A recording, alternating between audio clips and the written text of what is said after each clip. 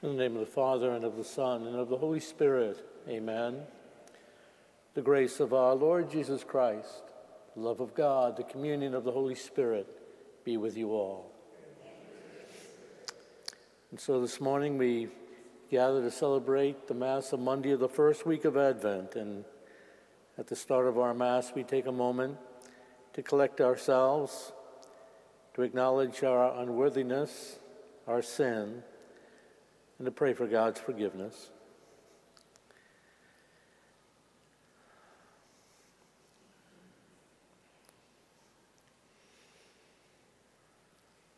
I confess to Almighty God and to you, my brothers and sisters, that I have greatly sinned in my thoughts, in my words, in what I have done, and what I have failed to do, through my fault, through my most grievous fault. Therefore I ask Blessed Mary, ever Virgin, all the angels and saints, and you, my brothers and sisters, pray for me to the Lord our God. May Almighty God have mercy on us, forgive us our sins, and bring us to everlasting life. Lord, have mercy. Christ, have mercy. Lord, have mercy. Let us pray. Keep us alert, we pray, O Lord our God, as we await the advent of Christ, your Son, so that when he comes and knocks, he may find us watchful in prayer and exultant in his praise, who lives and reigns with you in the unity of the Holy Spirit, God forever and ever. Amen.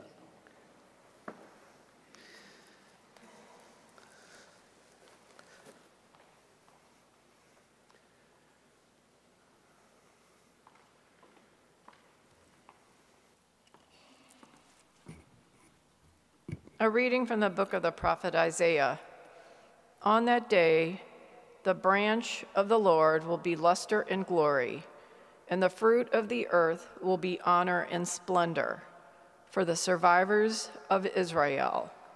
He who remains in Zion and he who is left in Jerusalem will be called holy, every one marked down for life in Jerusalem.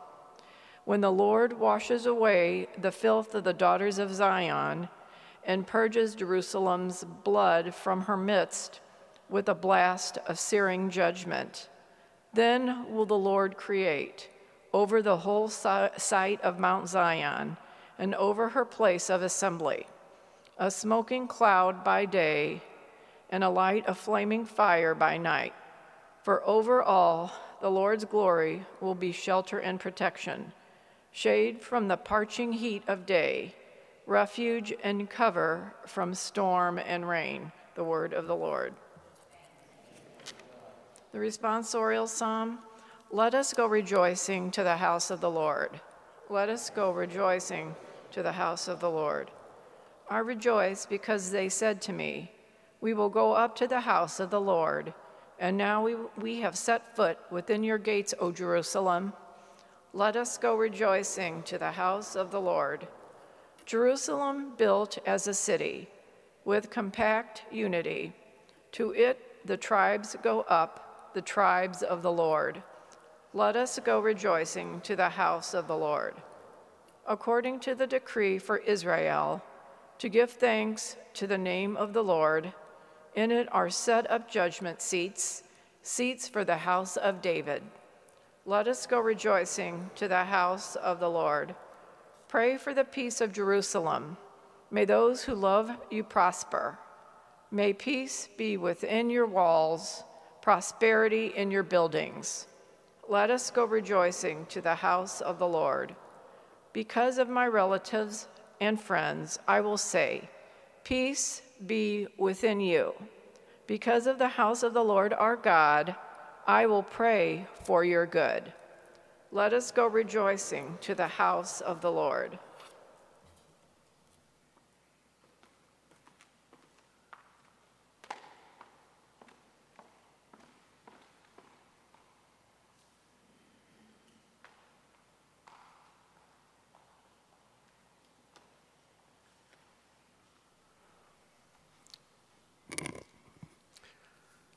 Alleluia, alleluia, alleluia, alleluia, alleluia, alleluia. Come and save us, Lord our God. Let your face shine upon us, that we may be saved. Alleluia, alleluia, alleluia. The Lord be with you. Reading from the Holy Gospel according to Matthew. When Jesus entered Capernaum, a centurion approached him and appealed to him, saying, "Lord, my servant is lying at home paralyzed, suffering dreadfully." He said to him, "I will come and cure him." The centurion said in reply, "Lord, I am not worthy to have you enter under my roof. Only say the word, and my servant will be healed. For I too am a man subject to authority, with soldiers subject to me. And I say to one, 'Go,' and he goes, and to another, 'Come here,' and he comes. To my slave, 'Do this,' and he does it." When Jesus heard this, he was amazed and said to those following him, "Amen, I say to you, in no one in Israel have I found such faith. I say to you, many will come from the east and the west and will recline with Abraham, Isaac, and Jacob at the banquet in the kingdom of heaven." The Gospel of the Lord.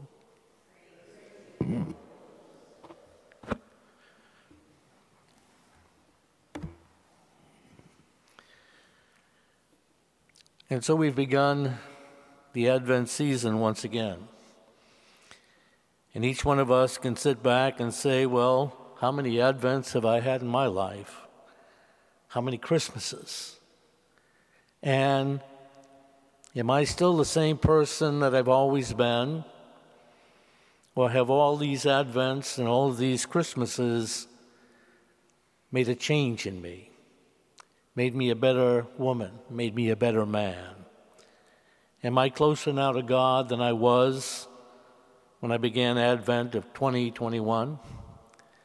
Or do I just kind of go through the motions, year after year after year? This morning we prayed a little prayer at the Alleluia verse just before the reading of the Gospel. And that little prayer said simply this: "Come and save us, Lord our God. Let your face shine upon us that we may be saved." As we get to this time of the year, every year, Advent, as we prepare to celebrate another Christmas every year, isn't that, in fact, what we are commemorating? Come and save us, Lord our God. In another few weeks, we're going to celebrate the birth of Jesus Christ into the world, the Savior of the world. We need to reflect upon that reality of the need that this world has for a Savior. To be saved from what? To be saved from the effects of our sins. To be saved into the reality of a heaven that awaits us. That had been lost. When God created and placed man in the Garden of Paradise, that, in fact, was heaven. And because of his sinfulness, God banned him from that paradise. We lost heaven. We needed to have some kind of a saving action occur in this world to win it back for us. And so we hear the psalmist today in that Alleluia verse saying, "Come and save us, Lord our God." We need a Savior. And that Savior came. Jesus was that Savior. And he was no less than the Son of God himself. The Word that became flesh and made his dwelling among us. That's our Savior. Let your face shine upon us, that we may be saved. Saved from what? Saved from the effects of our sin, which was the loss of heaven. Jesus came and carried out his 3-year ministry in this world. He suffered and died on the cross and sacrificed his life for the salvation of the human race. Let your face shine upon us that we may be saved. And we have been saved. You know, some of our other Christian friends who are not Roman Catholics, they like to use the phrase and ask the question, have you accepted Jesus Christ as your personal Savior? It's a good question to ask. And hopefully, if we've heard that question, we have answered it properly. Yes, I have. You and I, each of us has a personal Savior. We also have a collective Savior. Jesus' actions were for the salvation of the entire human race. So, he's our Savior, he's my Savior. Yes, indeed, we have been blessed by a good God that loved us so much that he allowed his only Son, Jesus, to take on flesh, sacrifice his life. Today, between the readings, we prayed a psalm, Psalm 122, and we repeated the phrase, let us go rejoicing to the house of the Lord. We can do that again. We can go rejoicing to the house of the Lord because of the saving actions of Jesus Christ. So we're into the season now where we commemorate his birth. We're into the season now that we prepare also for his second coming. It's Advent. Let us go rejoicing to the house of the Lord. We can, and we will, because of the saving actions of the Savior of the world, Jesus. That's the season that we've moved into again now. We've lived through many of them in the past. It's not our first Advent. Hopefully it won't be our last. We do the preparation to celebrate the coming of the Son of God into the world. Let us go rejoicing to the house of the Lord. We can do that again, simply because someone has come into the world as its Savior. We prayed in the Alleluia verse, come and save us, Lord our God. Let your face shine upon us, that we may be saved. He's done that. How blessed we are to have a Savior. How blessed we are to enter into another Advent, to prepare us to celebrate another Christmas, the birth of that special one, that Savior in the world. His name is Jesus. And as has been quoted over the years, he really is the reason for the season. Come and save us, Lord our God. It's already happened. It doesn't have to happen again. We just simply have to accept it in our lives and follow him as the one who will lead us into the glory of the kingdom. Come and save us. Let your face shine upon us, that we may be saved. It's already happened. You've been saved. I've been saved. All we have to do now is live lives that acknowledge that salvation won for us, and then prepare ourselves to enter joyfully into the house of the Lord. Let us go rejoicing. Christmas is only about 4 weeks away, celebrating the birth of the one who brought all this about for us. We are his followers. We are the ones who identify with him, Jesus the Christ, the Savior of the world. Mighty bless us all this morning. In the name of the Father, and the Son, and the Holy Spirit. Amen.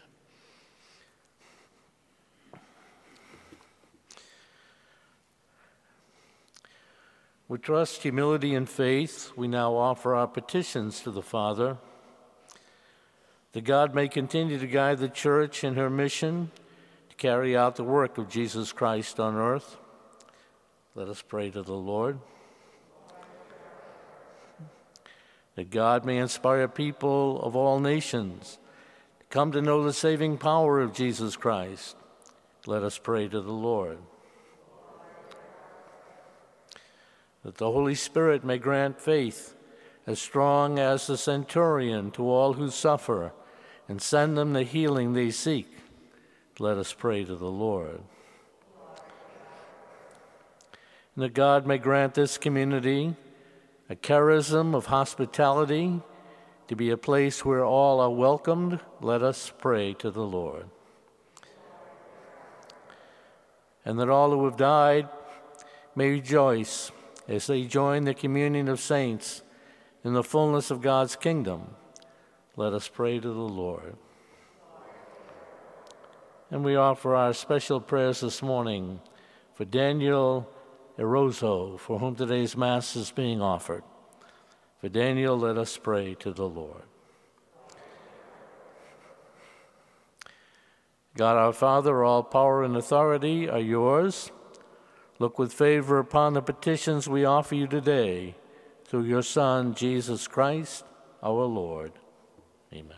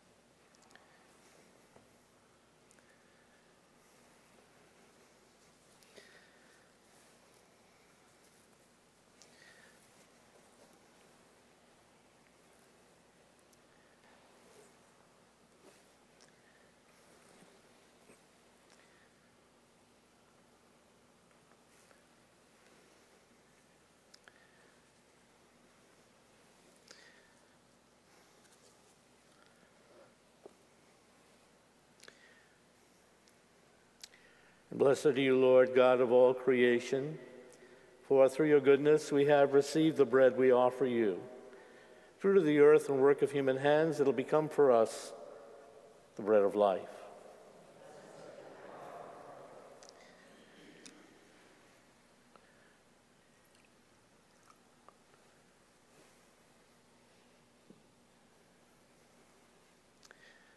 And by the mystery of this water and wine, may we come to share in the divinity of Christ, who humbled himself to share in our humanity.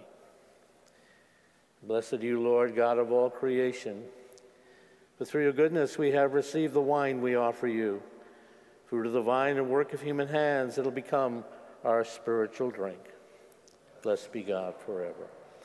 With humble spirit and contrite heart, may we be accepted by you, O Lord. May our sacrifice in your sight this day be pleasing to you, Lord God. Lord, wash away my iniquity. Cleanse me from all my sins.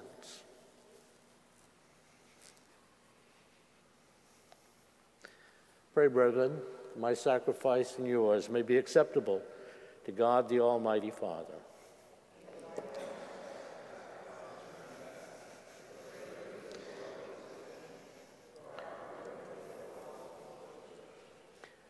Accept, we pray, O Lord, these offerings we make, gathered from among your gifts to us, and may what you grant us to celebrate devoutly here below gain for us the prize of eternal redemption, through Christ our Lord. Amen. The Lord be with you. Lift up your hearts, and let us give thanks to the Lord our God. It is truly right and just. It is our duty and our salvation, always and everywhere to give you thanks, Lord, Holy Father, Almighty and eternal God, through Christ our Lord.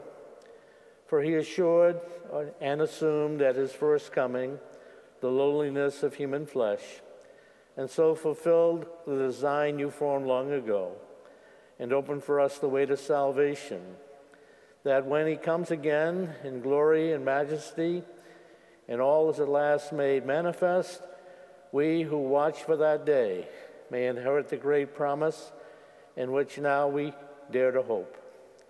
And so with angels and archangels, with thrones and dominions, and with all the hosts and powers of heaven, we sing the hymn of your glory, as without end we acclaim, Holy, holy, holy Lord, God of hosts. Heaven and earth are full of your glory. Hosanna in the highest. Blessed is he who comes in the name of the Lord. Hosanna in the highest.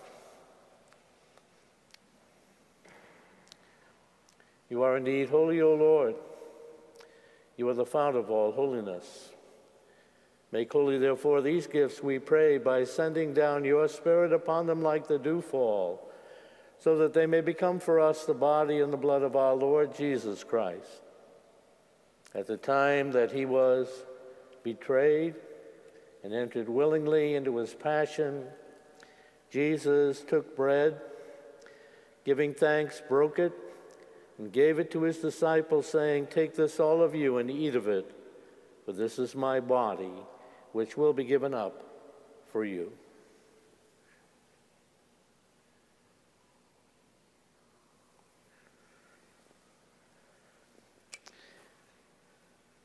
In a similar way, when supper was ended, he took the chalice, and once more giving thanks, he gave it to his disciples, saying, "Take this, all of you, and drink from it.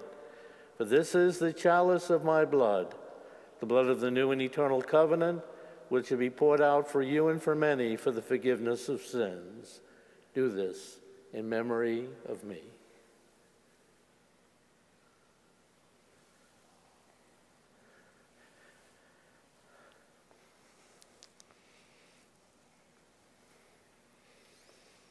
The mystery of faith, we proclaim your death, O Lord, and profess your resurrection until you come again. Therefore, as we celebrate the memorial of his death and resurrection, we offer you, Lord, the bread of life and the chalice of salvation, giving thanks that you have held us worthy to be in your presence and minister to you. Humbly we pray that, partaking in the body and blood of Christ, we may be gathered into one by the Holy Spirit. Remember, Lord, your church spread throughout the world. Bring her to the fullness of charity, together with Francis, our Pope, with Michael, our Bishop, and all the clergy. Remember also our brothers and sisters who have fallen asleep in the hope of the resurrection, and all who have died in your mercy. Welcome them into the light of your face. Have mercy on us all, we pray, that with the Blessed Virgin Mary, the Mother of God, with blessed Joseph, her spouse, with the blessed apostles and all the saints who have pleased you throughout the ages, we may merit to be co-heirs to eternal life and may praise and glorify you through your Son, Jesus Christ. Through him, and with him, and in him, O God, Almighty Father, in the unity of the Holy Spirit, all glory and honor is yours forever and ever. Amen. At the Savior's command, and formed by divine teaching, we dare to say, Our Father, who art in heaven, hallowed be thy name. Thy kingdom come, thy will be done on earth as it is in heaven. Give us this day our daily bread, and forgive us our trespasses, as we forgive those who trespass against us. And lead us not into temptation, but deliver us from evil. Deliver us, Lord, we pray, from every evil, and graciously grant peace in our days, that by the help of your mercy we may be always free from sin and safe from all distress, as we await the blessed hope and the coming of our Savior, Jesus Christ.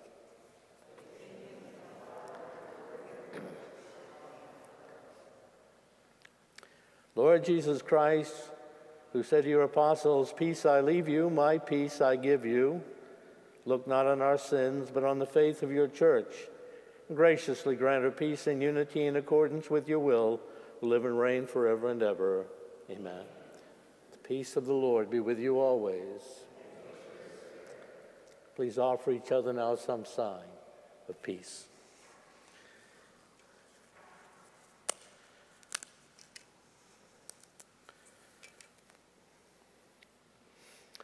Lamb of God, you take away the sins of the world. Have mercy on us. Lamb of God, you take away the sins of the world.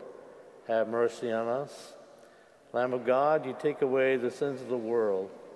Grant us peace. And may the receiving of your body and blood, Lord Jesus Christ, not bring us to judgment and condemnation, but through your loving mercy be for us protection in mind and body and a healing remedy.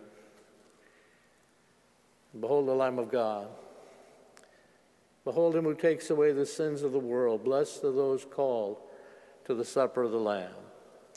Lord, I'm not worthy you should enter under my roof. Only say the word, my soul shall be healed. May the body of Christ keep us safe for eternal life.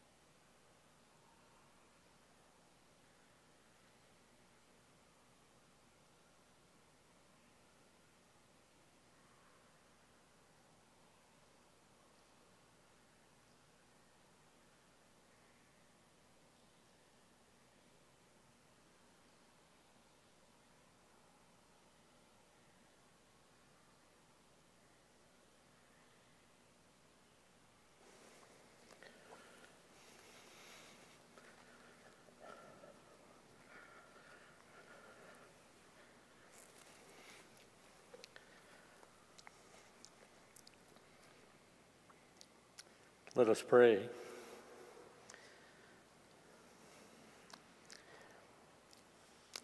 May these mysteries, O Lord, in which we have participated, profit us, we pray. For even now, as we walk amid passing things, you teach us by them to love the things of heaven and hold fast to what endures. Through Christ our Lord. The Lord be with you. And may Almighty God bless you, the Father, and the Son, and the Holy Spirit. Amen. Our Mass is ended now. Let's go in peace to love and to serve the Lord. Thanks be to God.